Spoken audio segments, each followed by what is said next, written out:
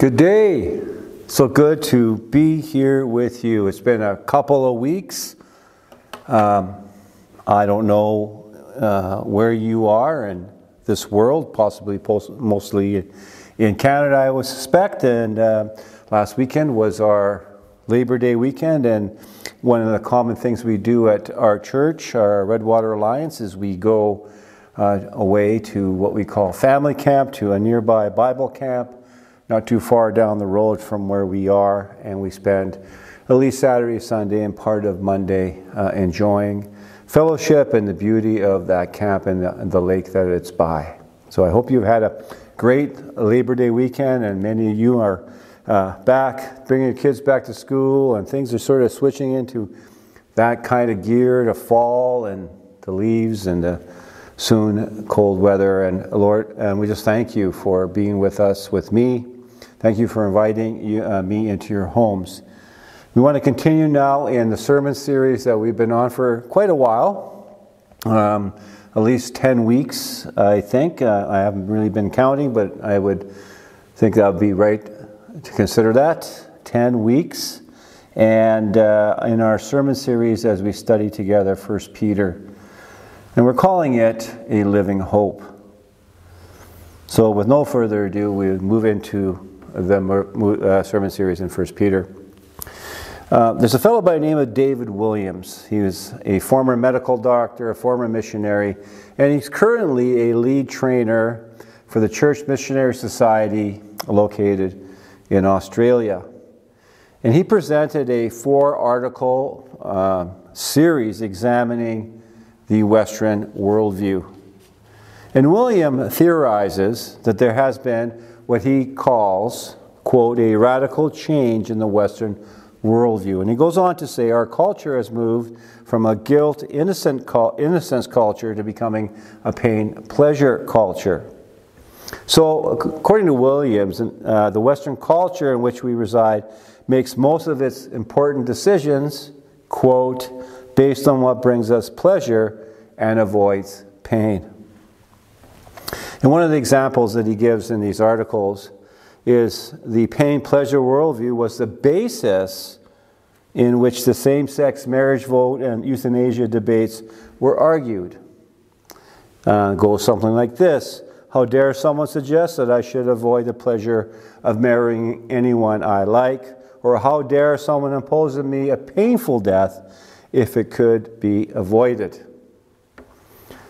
And then William, in these articles, moves from the wider culture to the church in the West and explains that some of the parts, or some of the church, the wider church, has been, as he said, seduced by the pain-pleasure worldview. And it's quite interesting to note that William navigates to this particular group of Christians after presenting his thesis. He moves to the ever-popular prosperity teaching in the church in the 21st century context. And one finds that, indeed, prosperity teaching has bought into the pain-pleasure model and preaches the message of Jesus in ways that oppose the Word of God.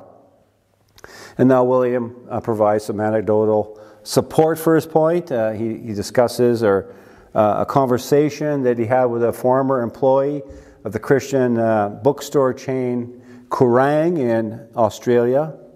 And he points out that the best-selling authors during this particular employee's tenure were all prosperity teachers. Folks like Joel Osteen and Joyce Meyer, T.D. Jakes, to mention a few personalities. Now, if you and I were to do a search on our favorite search engine, asking the question, for example, how many books has Joel Osteen sold, you will find some anecdotal evidence to support William's thesis, William's point. For example, prosperity pastor Joel Osteen's 2004 book, Your Best Life Now, sold more than 100 million copies.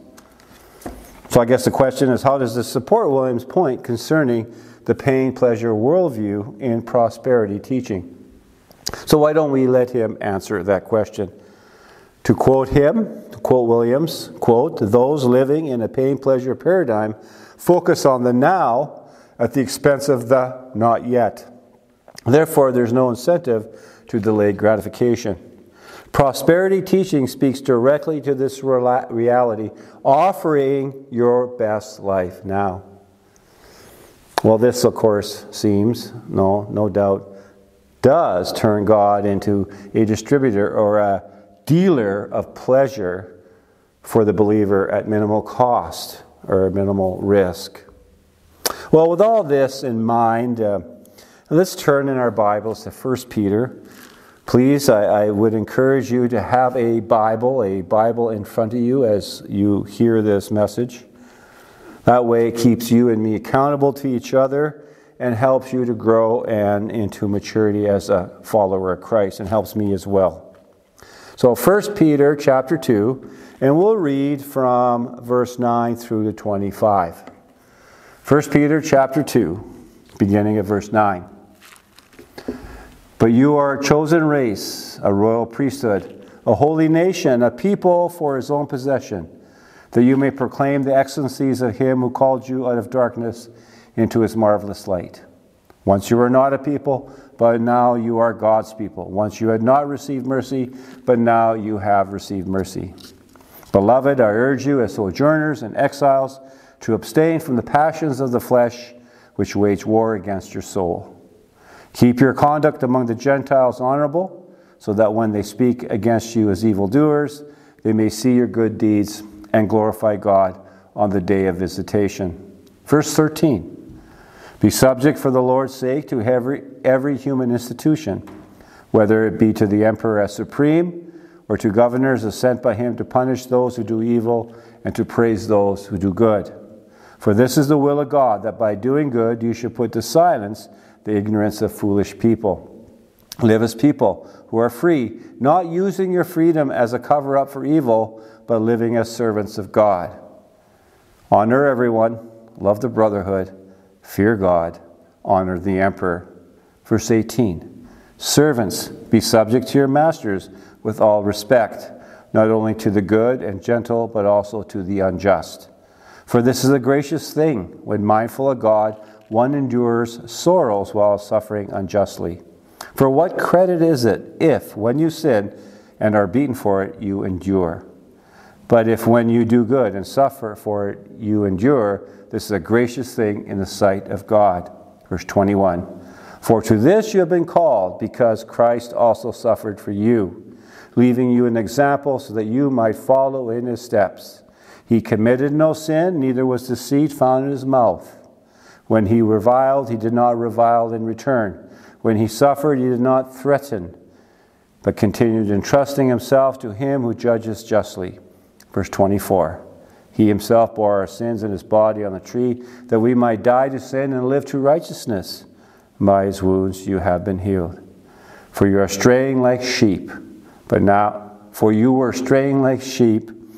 have now returned to the shepherd and overseer of your souls. The Lord bless the reading of his word. Let us pray together. Dear Father, we thank you for this time together. As I think of those who might be seeing this, I don't know them. I can't see them. They can see me. They can hear me. I pray for them, Lord, that they would, by this time, as we walk through this letter so far, would be willing to allow your Spirit to test them, to teach them, to convict them if necessary. And Lord, I pray, God, also that we would walk away from this message today encouraged and hopeful in our lives, no matter what is happening in our lives, whether it is the good or the bad, and maybe even some of the ugly. Lord, we live in a fallen world. We live in a world that has beauty and has ugliness, all side by side.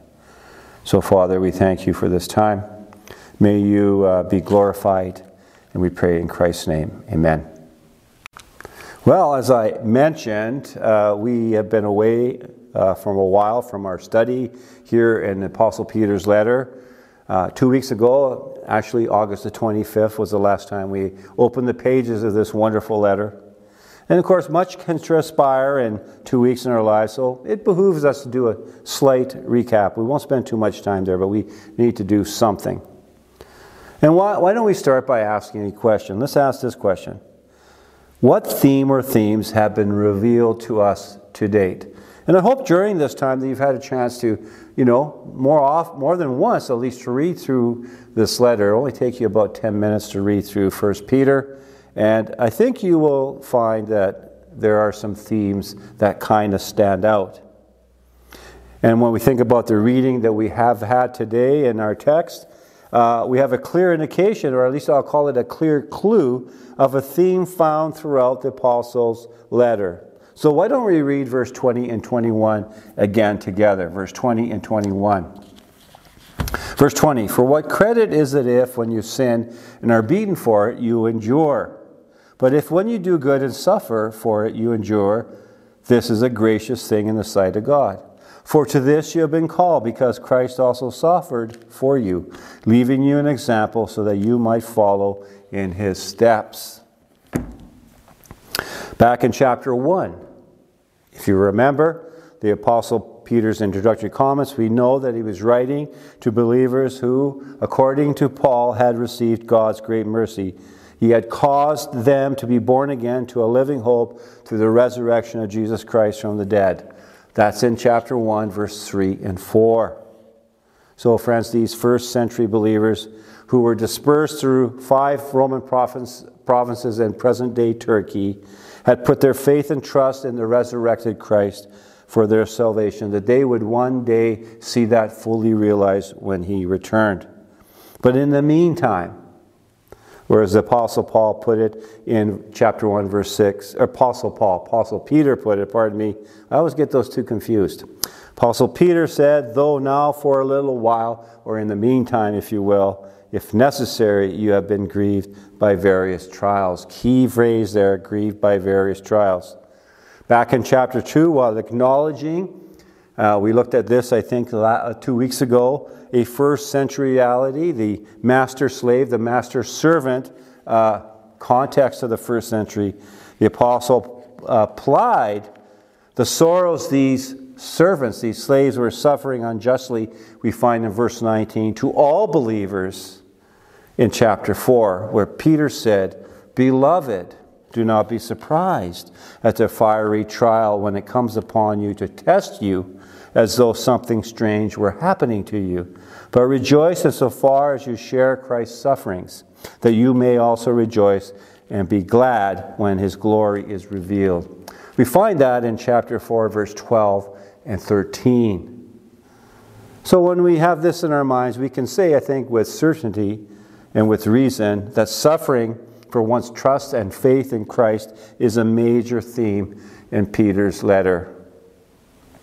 A major theme. In regard to suffering for Christ, we also find the focus in Peter's letter wasn't necessarily on persecution from the state or even violent persecution, but believers were, as I asked you to remember, grieved by various trials. He said that in chapter 1, verse 6. So this kind of persecution came in different forms and from a variety of places. Alienation, shame, slander, loss of jobs, and other kinds of abuses for their faith in Christ. Really no different that many Christians suffer today in the 21st century context. Additionally, you want to consider that suffering for one's faith in Christ was not lost on God. That's what Peter would say. And it's not lost on God for us in our time as well. For the believer who suffers while doing good, according to Peter, this is a gracious thing in the sight of God. Verse 20. And we want to add another layer, suffering for one's faith in Christ, or as Peter put it, testing of the genuineness of your faith, has a result. And what was that result? What will that result be? Pardon me. Well, Peter said, may result in the praise and glory and honor at the revelation of Jesus Christ. Chapter 1, verse 6 and 7. It tests your faith and then will result in praise and glory when Jesus is revealed, when he comes. So in summary, while there are other themes in Peter's letter, we see a theme of holiness, we see a theme of salvation. Suffering is a key theme, a major theme throughout the Apostle Peter's letter. And it's the major reason the Apostle Peter would write his letter to encourage his audience, to comfort his audience, to keep them from becoming downhearted, downcast, discouraged, and even possibly prevent some from giving up on their faith in Christ altogether. This brings up a question that I want to ask you. What is your calling as a believer? Have you ever thought of that? What is your calling as a believer? What is your calling as a follower of Jesus Christ as you walk in His footsteps? I put that question in my search engine on my computer and came up with 1,970,000 results. I found one blog with this title: How to Live a Life of Purpose as a Christian. 7 Keys to Discovering Your God-Given Calling. I didn't read it. You see, I have enough keys on my keychain. Another article was titled, How to Find Your Calling. Well, thanks for finding an answer. Another, what is Christian calling and what is it not? Well, friends, we could go on for another 1,966,000 times. But let's not do that. Yet our question is still before us. What is your calling? What is my calling as a follower of Jesus Christ? You know, if you were to do a general survey of our current popular Christian culture, it reveals a number of folks who seem to have found their particular calling, their particular niche, if you will, in Christianity in our context. And they rise to the top and they get the majority of attention for years to come. You know, some very popular and very good musicians, some very good and popular evangelists, I can't say it. Pardon me. We'll move on. Popular Christian leaders and their articles, their books, their videos, etc. You know, these Christians have been spending decades working on the area that God had called them. And I say good for them and good for the gospel. Absolutely. But friends, you know, you and me, the great majority of believers today aren't necessarily called to one particular ministry work. I would make a terrible musician. Yes, I can keep a beat. I have a tone in my ear. I can hear things. I can even play a little bit on the guitar. But I would make a terrible musician. I'm not called to any one particular ministry work, other than what you see me do now, I guess, as a pastor and a preacher. But the great majority of us are not called to any one particular. And the New Testament writers, in one voice, would answer a question simply by saying this to you and to me: serve God where you are in the power and gifting of the Holy Spirit that the Holy Spirit has given to you and me. Let's keep it even simpler. Bloom where you're planted. Bloom where you're planted. But let me say this. But what if I told you that Christians, from the very first 125 in the upper room on the day of Pentecost to our day, Peter would say, have been called. In verse 21. Called for what? To suffer for their faith in Christ. Now, how does that sit with you? And now let's bring along with that William's theory of pain and pleasure culture, the pain and pleasure culture impact on the church. And we can't deny that this particular worldview has impacted the church.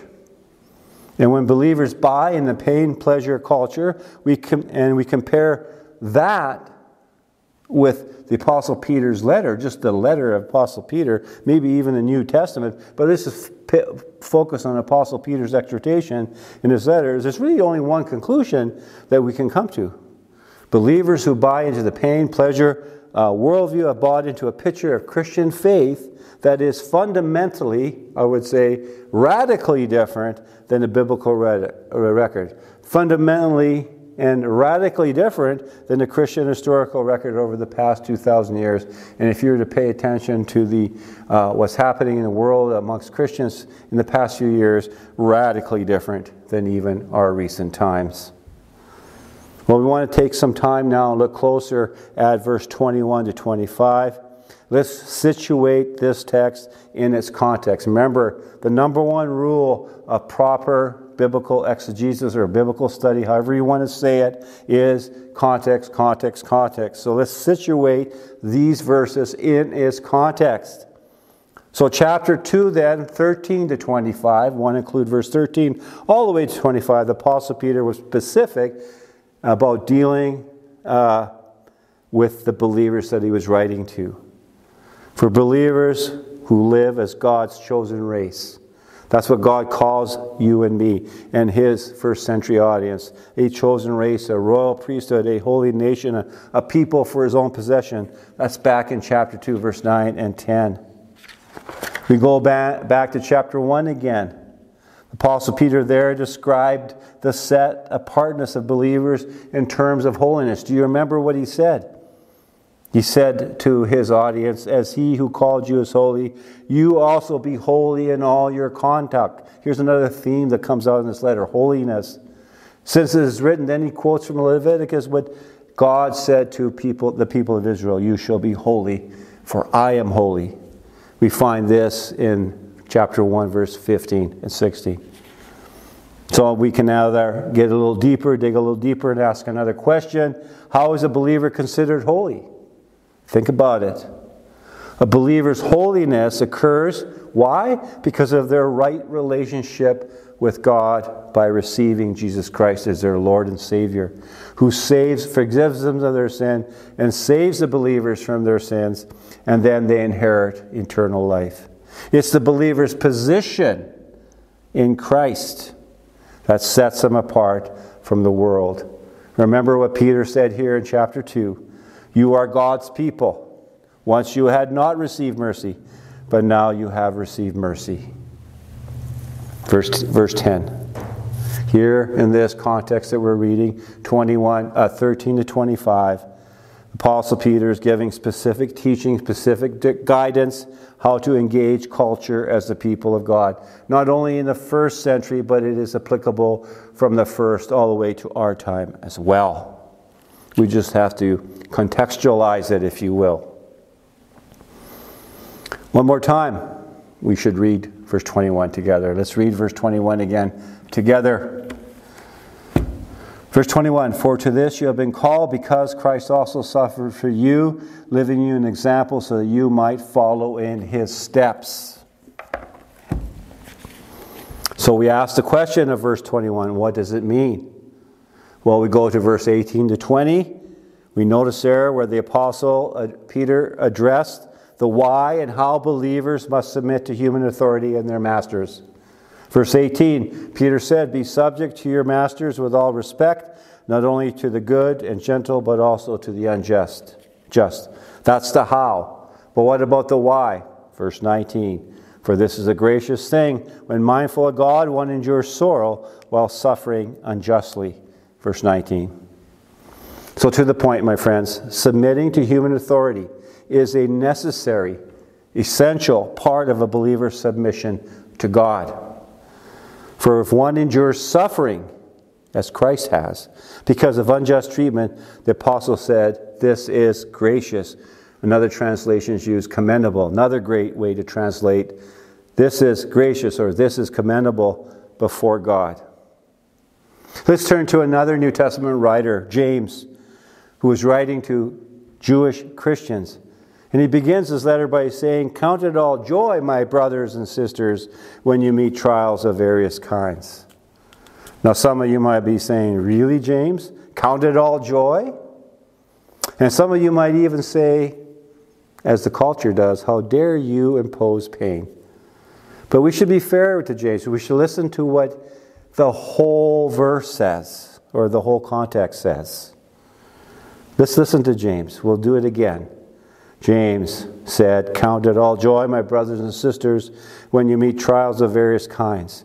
For you know that the testing of your faith, there we go, produces steadfastness. And let steadfastness have its full effect, lacking in nothing. James chapter 1, verse 2 and 3. My friends, the Apostle Peter, James, and the other New Testament writers conclude that God's will for a believer is what Peter said in his letter. Because Christ also suffered for you, leaving an example so that you might follow in his steps. verse 21.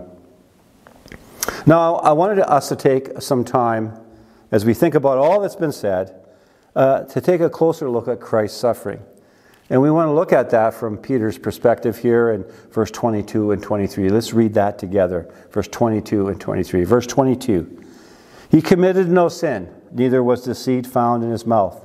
When he was reviled, he did not revile in return. When he suffered, he did not threaten, but continued entrusting himself to him who judges justly.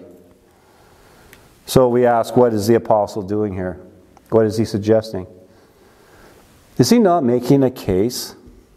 Is he not making a case that Jesus' suffering while he was on this earth was unjust?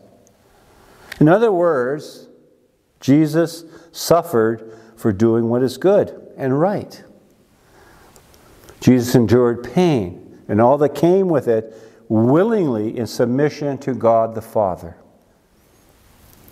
Let's take a look how Jesus dealt with the, must have been agonizing anxiety or whatever. We know that he sweated blood in the Garden of Gethsemane as he was going to be arrested and then charged and legally tried and sent onto the cross. We find in Matthew's Gospel 26, we find Jesus and the disciples, they go to Gethsemane, and he takes James and John and Peter with him a little further, and then Jesus goes on by himself, and he prays, and he said this, "My Father, if it be possible, let this cup pass from me. Nevertheless, not as I will, but as you will." Matthew 26, verse 39. The second time Jesus went back to pray, he said this, "My Father, if this cannot pass unless I drink it, your will be done." Matthew 26, 42. And he went back one more time to pray, a third time, and he repeated what he said. Here's the point. I think Peter has made his case. Jesus suffered unjustly out of submission to his Father. He was entrusting, according to Peter himself, to him who judges justly, verse 23. And this is the other thing that we need to notice here in these two verses, that Jesus suffered for you and me. He suffered for those first century Christians and every single believer since that time. He suffered unjustly for you and me. And it tells us in verse 22 that he committed no sin, and neither was deceit found in his mouth. Jesus suffered willingly without any wrongdoing on his part. And we can ask, what does this mean for the believer in Peter's context? And of course, what does it mean for you and me today? What does it mean for believers today? Well, first of all, suffering for Christ was a reality in the first century believer as it is for the 21st century believer. Christians are called to follow Jesus' example. And following Jesus' example and life may bring suffering for doing the good that we are called to do.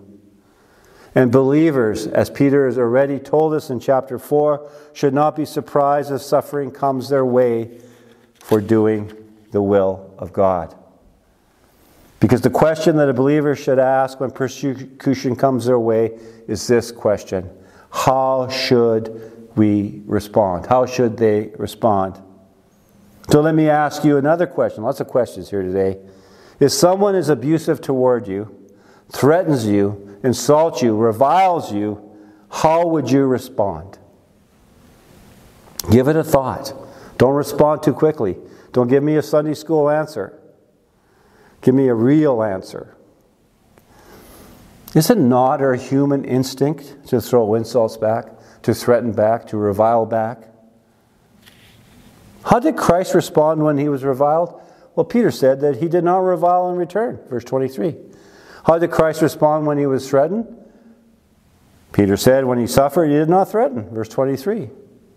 You know, it's interesting to note that Apostle Peter in 4 of the 5 verses of our text today that we're really looking at closely, 21 to 25, 4 of those 5 directly alludes to Isaiah's prophecy concerning the suffering servant of God that you find in Isaiah.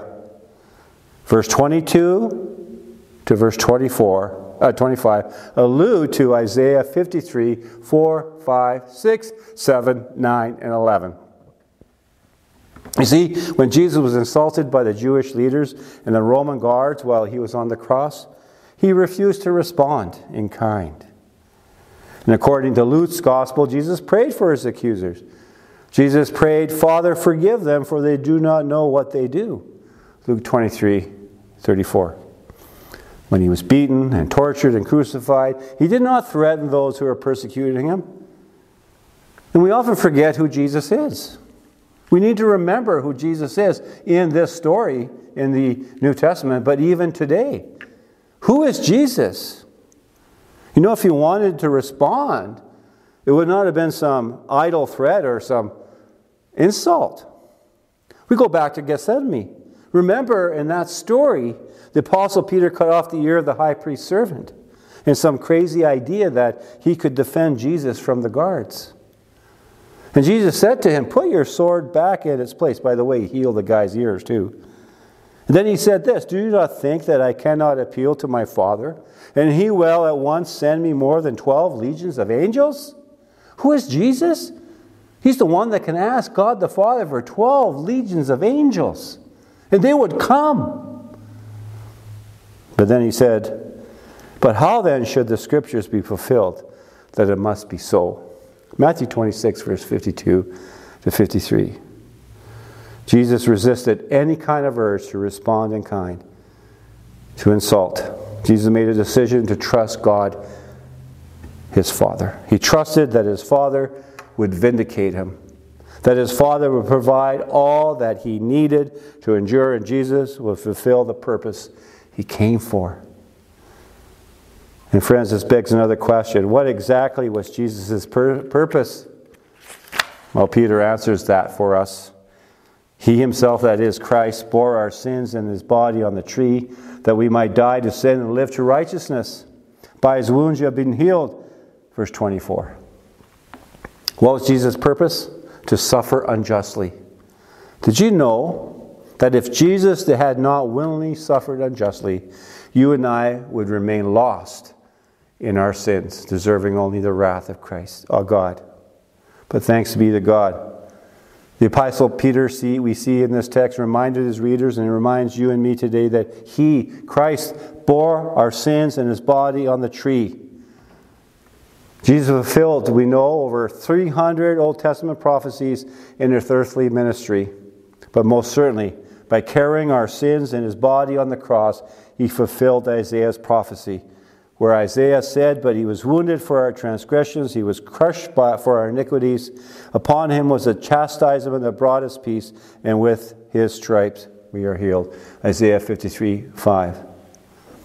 I do want to make an important note here, or reference, that many today interpret verse 24 here in 1 Peter chapter 2 as a promise from God for physical healing.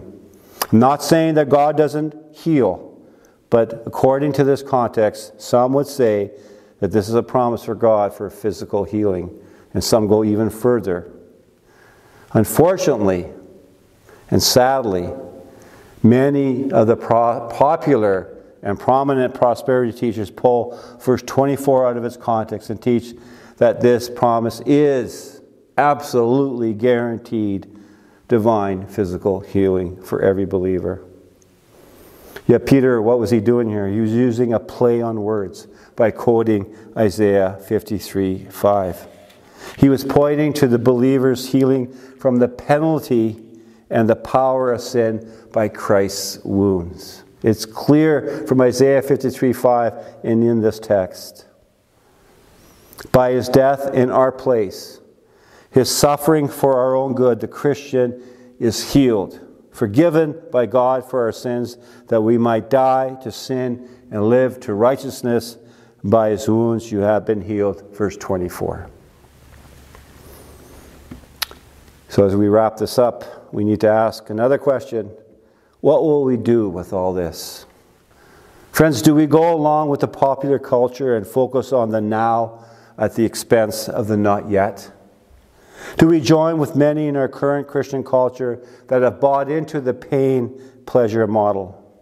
Do we follow the Joel Osteens and the Joyce Meyers and the T.D. Jakes leading the prosperity movement, proclaiming, quite frankly, a different gospel?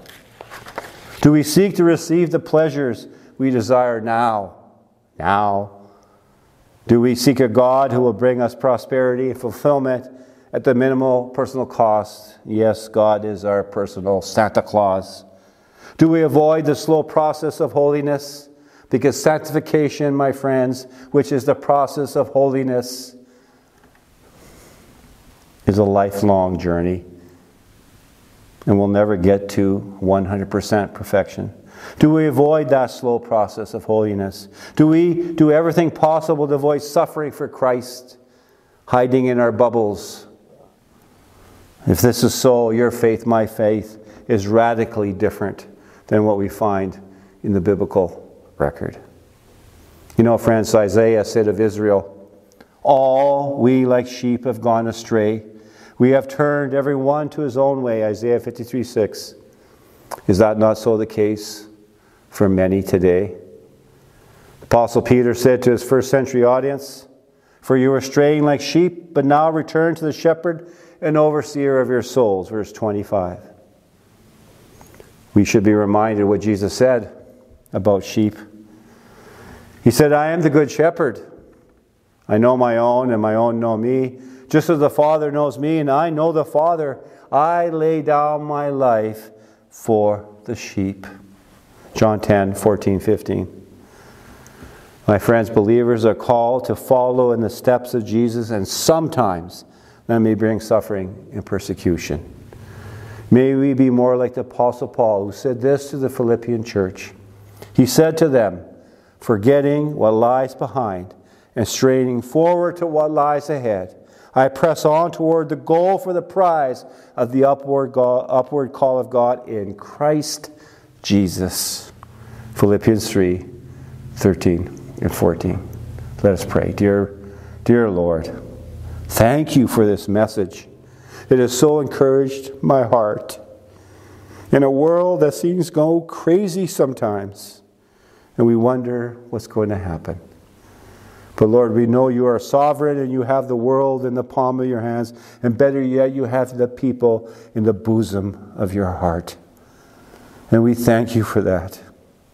And help us, Lord, to be courageous and know that you have us no matter what. And as we go forth and we proclaim the good news of Jesus Christ, that we proclaim that it's time to repent, for the kingdom of God is here. That whatever may come, we know that one day all will be made right. And we will be with you on a new earth, in a new heaven, in our glorified bodies. And wow, Lord, is that going to be something to behold. Until then, in the meantime, we follow you closely. We praise you and thank you. In Jesus' name, amen. God bless, friends. I'm out of words. God bless. Shalom.